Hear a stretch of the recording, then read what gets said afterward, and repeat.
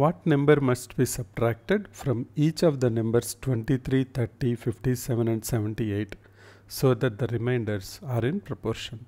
So we'll try to solve this method in a easier way. Then we'll try to derive a shortcut formula, and which using that formula we'll try to solve more number of problems. So what number must be subtracted from each of the numbers means, let us say that number is x. If the number is x and you subtract them, then the resulting numbers or the remainders will be 23 minus x,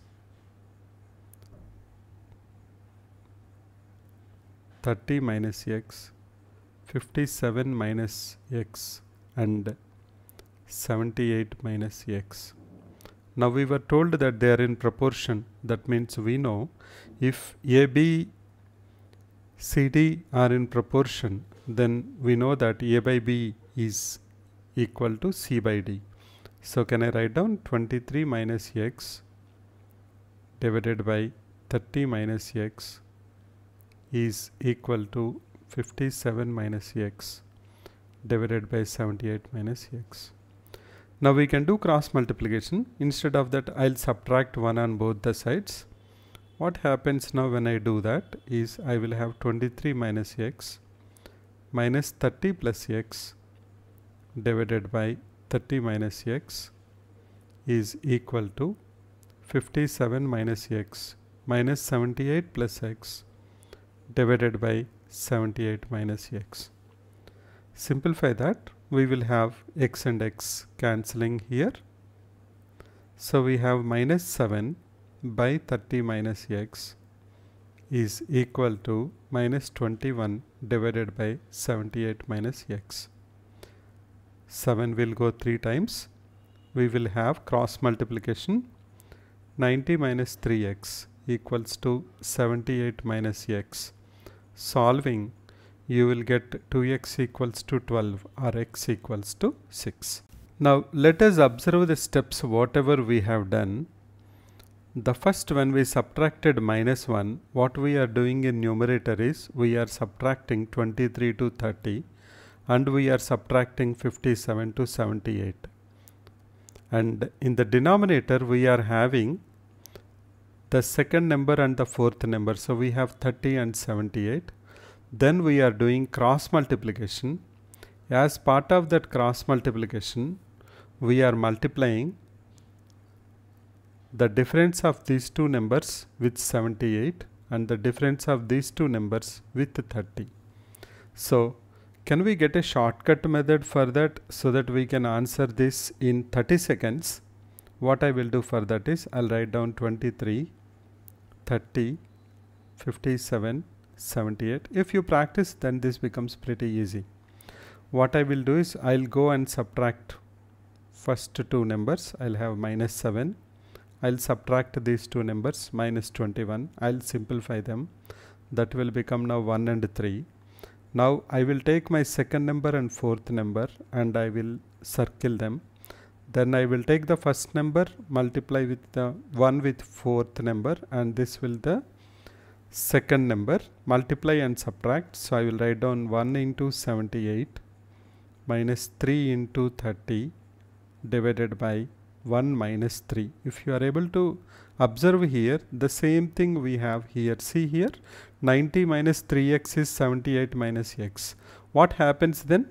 78 minus 90 divided by 1 minus 3. The same thing whatever we have done earlier, but without taking x and doing it very simply. Now let us try to do some more examples in shortcut method, because we already know how to do that for the class exam, but for competitive exams, how to do that? For that we will do couple of examples. For practice, let's take another example. What number must be subtracted from each of the numbers 30, 50, 65 and 113 so that the remainders are in proportion? Now we want to just do it in shortcut method for competitive exam where you have a multiple choice. So I'll write down 30, 50, 65, 113. What I have to do? 1 and 2 I have to subtract. I will have minus 20. 3 and 4 I'll subtract. I'll have minus 48. Now I will simplify this. I will have 5 and 12. Now I will go and in your brain you can do that, but initially you can just circle them. Then you can do this, but after practice you will do it automatically.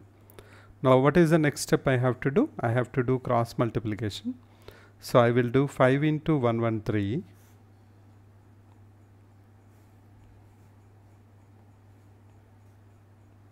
Five into 113 minus 12 into 50 divided by 5 minus 12. Simplify that, you will get 565 minus 600 minus 35 by minus 7, that is 5.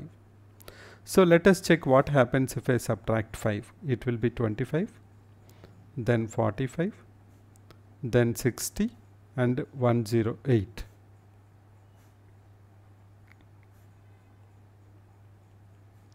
Let us check. 5 5s are, 5 9s are. Here also 12 will go 5 times and 9 times. So you can see these both ratios are same. Now suppose instead of subtraction we have to work on addition, then whether the formula will change? No, only the thing is in the denominator you have to multiply with 1 minus. Let us see how to do that problem. So let us look at this. What number must be added to each of the numbers 55, 100, 65 and 116 so that the resulting numbers are in proportion? So we want to solve it in a shortcut method. So I'll just write them down. 55, 100, 65, 116. What I should do first? Subtract 1 from the other, minus 45. You can do 2 minus 1 or 1 minus 2. Anything is fine because finally we are going to cancel the negative sign. So this will become 50 and this will become 17. 15 and 17. Now let's go and mark our second number and the fourth number. Then we know what we have to do. We have to do cross multiply. So we will do that. So next step will be 15 into 116 minus 17 into 100 divided by 15 minus 17. Now simplify that, we will have 40. I told you that for addition we need to put an extra minus here. So that will take care of 40 by 2 and it will give you 20. That means we have to add 20. If you add 20, what the numbers will become? 55 will become 75. 100 will become 120. 65 will become 85 and 116 will become 136. Now let us look at these ratios and see. I can do 15 5s are, 15 8s are. I can do 17 5s are, 17 8s are. So you can see that both of the ratios are equal, 5:8. Now let us do last problem where we have been given 3 numbers and said what should be added or subtracted so that the resulting numbers are in continuous proportion. Okay, let's have one example like that and we will wrap this up. So let's look at this. What number must be subtracted from each of the numbers 7, 17 and 47 so that the resulting numbers are in continued proportion? Now what is the formula for continued proportion? If A, B, C are in continued proportion, then we have A by B equals to B by C. So that means we have to take now the numbers 7, 17, 17 and again 47. For our shortcut method, then what is the first step I have to do? I have to subtract them. So 17 minus 7, 7 minus 17, anything I can do, you have to follow the same order. Now 10 and 30 will cancel out 1 and 3 times. What is our second and fourth numbers? Second is 17, fourth is 47. Let's do cross multiplication. So it will be 1 into 47 minus 3 into 17 divided by 1 minus 3. If you simplify, you will be getting answer as 2. 47 minus 51 minus 4 by minus 2, 2. See, if it is subtraction, we are not putting that extra minus. If it is addition, we have to put one more minus there. But for now it is plus. Now let us go and subtract 7, 17, 47, subtract 2. What happens? We are getting 5, 15, 45. Let us cross check. What is 5 by 15? 1 by 3.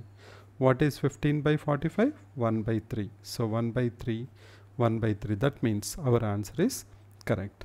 Now, for the exams, if you are like 9th grade or 8th grade and ratio proportion is part of your syllabus, then you will be doing in the way first what we have discussed. But if you are preparing for competitive exams and you have only 30 seconds or 1 minute time to solve a problem, then you can apply this shortcut method so that you can easily find out the answer for that. So I just thought I'll share that video with you. Please do let me know your feedback. Thanks for your time. Take care of yourself and your loved ones. Be safe. Love you all. I'll catch you once again with another interesting examples or interesting concept. Till then, keep sharing and smiling.